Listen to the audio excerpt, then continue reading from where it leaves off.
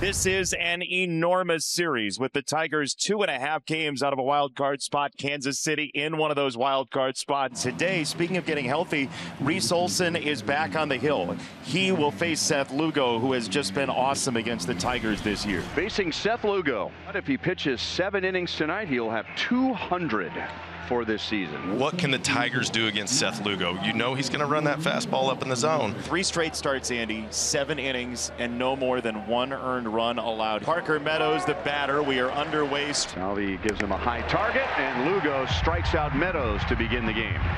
There is Carpenter. Kerry Carpenter hitting .284. That line drive to left field sinking, and that's going to drop for a base hit. Kerry Carpenter takes a pitch away. Didn't hit it hard, but a line drive down the left field line for a single with 1 out here in the first. Next up is Matt Vierling. Right center, and Renfroe is there. Carpenter back to first, and there are 2 men out. 3-2, that's a miss. It's ball 4, and the Tigers very quickly have 2 on with 2 out. Here's Colt Keith. He was 7 out of 11 at Kauffman Stadium earlier this year. And on the hands, popped him up. That should end the inning. Frazier at third base, right at the bag, makes the play, and that's that. After half an inning, the Tigers nothing. It's the Royals coming up. Reese Olson throws his first major league pitch since July the 20th. He's the Tigers starting pitcher, hoping to get, as he said, as many outs as he possibly can from Reese tonight. Pham hitting .256. If he can get weak contact early, he can also strike guys out. Can he really? There's a slider. Welcome back, Reese Olson, 1 down. Bobby's average is .331. He has 198 hits, 31 of those home runs.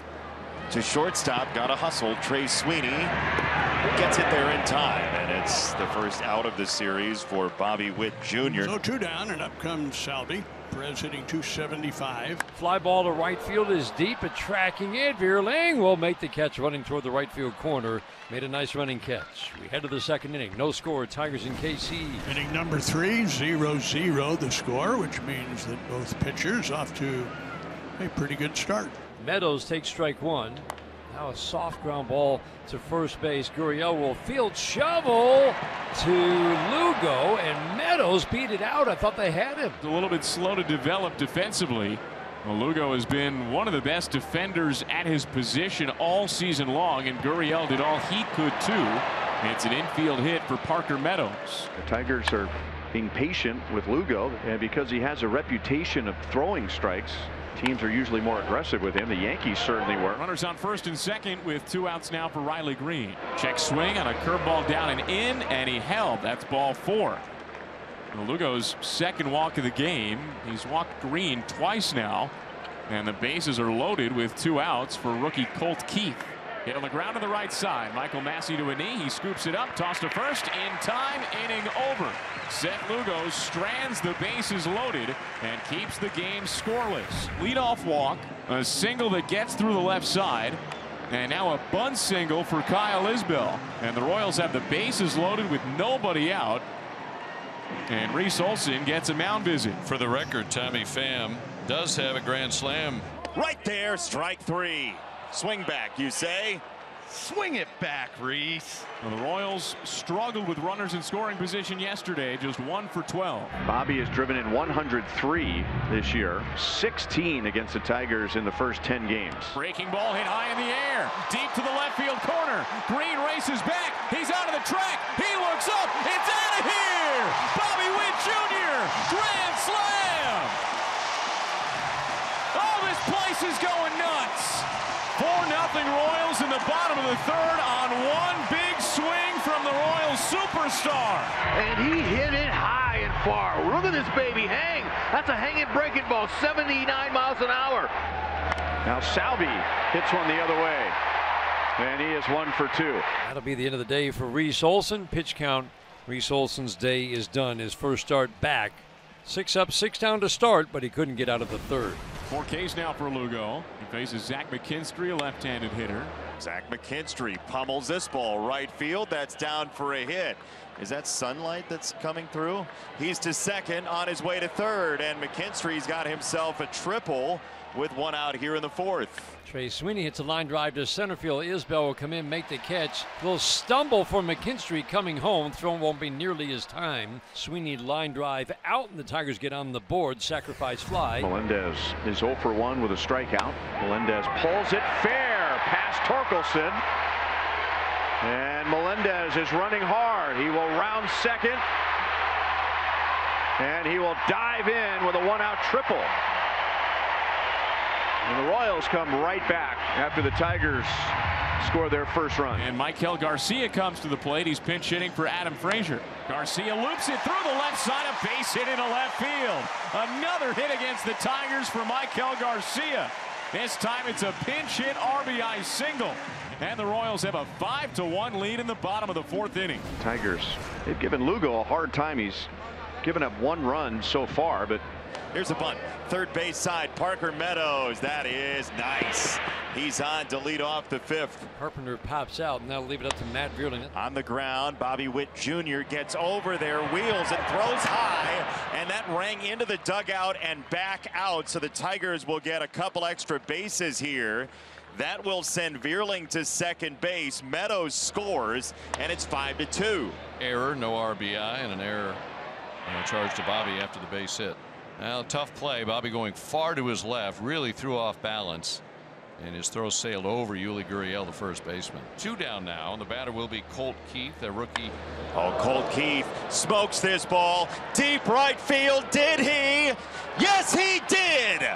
2-run homer on the first pitch, and it's 5-4. Here come the Tigers again. Seth is just having some command issues. It's not working out the way he's wanted to. No, Lugo. Colt Keith.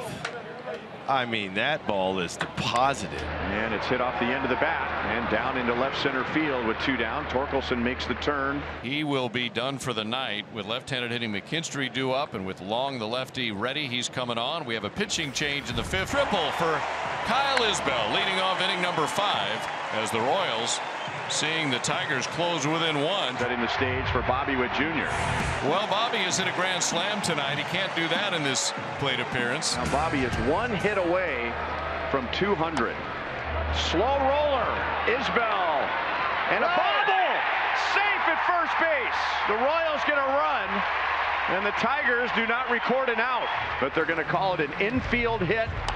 And Bobby Witt Jr. has 200 hits and counting in 2024. Get it, he'll take it. Are you kidding me?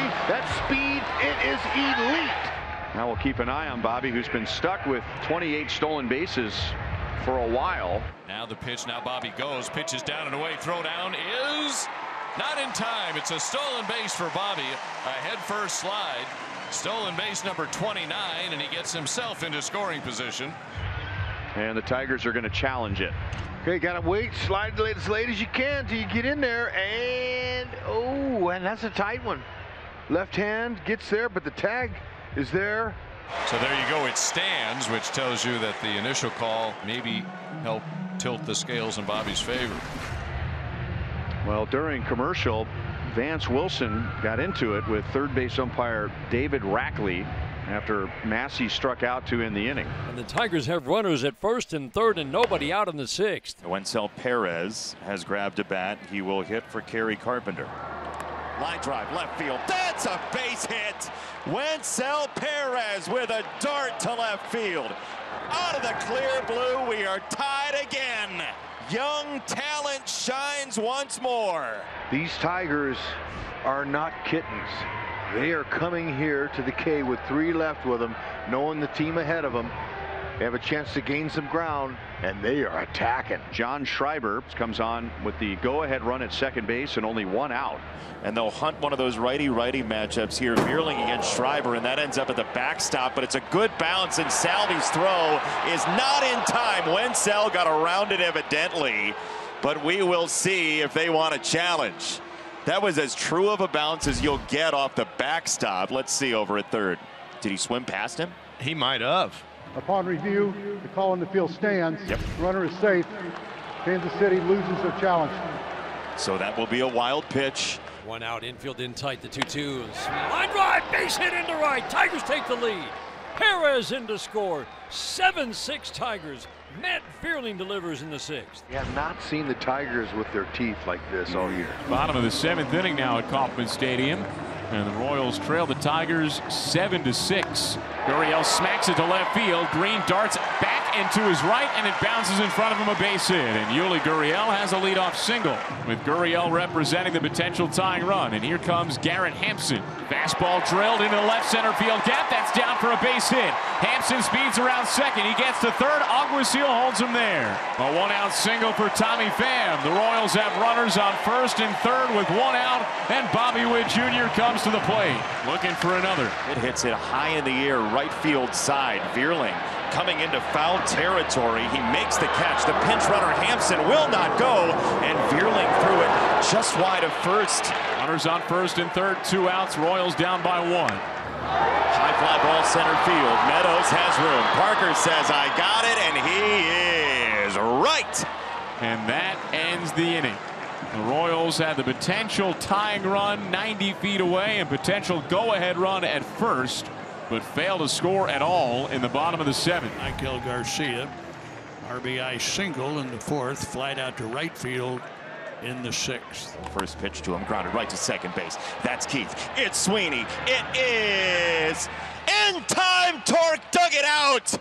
What a play. This game is non-stop insanity. It's officially overserved at 7-6. Then on comes the Detroit closer, Jason Foley, who's been very good. And well, he's been asked to protect a 1-run advantage. And now it's up to Tommy Pham to get Bobby Witt to the plate. He struck him out, and the Tigers win this grand adventure in Kansas City tonight. And the Detroit Tigers just simply outplayed the Royals tonight.